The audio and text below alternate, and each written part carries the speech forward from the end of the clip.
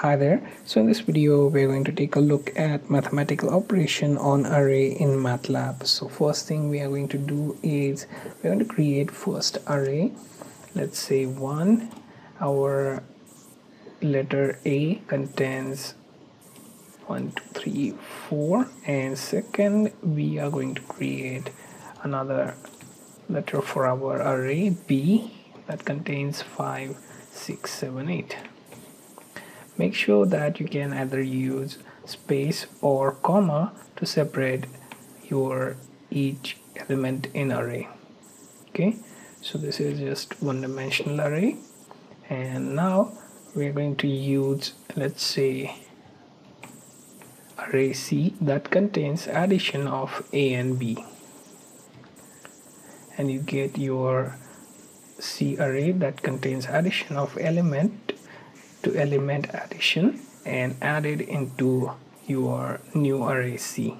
Now array D that contains, let's say, subtraction of array B minus A.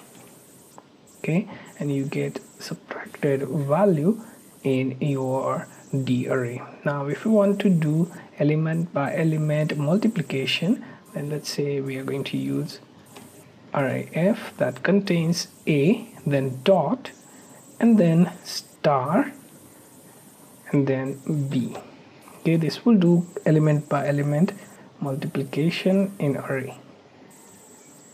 Okay, so as you can see, it shows you 5, 12, 21 and 32.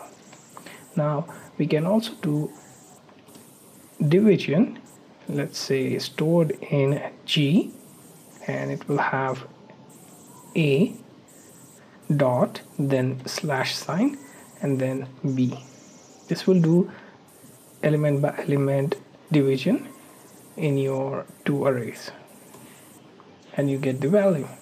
Okay, if you try to do, let's say, A by B, then that may cause some error in some cases. Okay, so if you want to do the multiplication, always use, let's say, A dot star and then B, and that will give you element by element multiplication. Same goes for division. So these are some of the mathematical operations that you can do on array in MATLAB.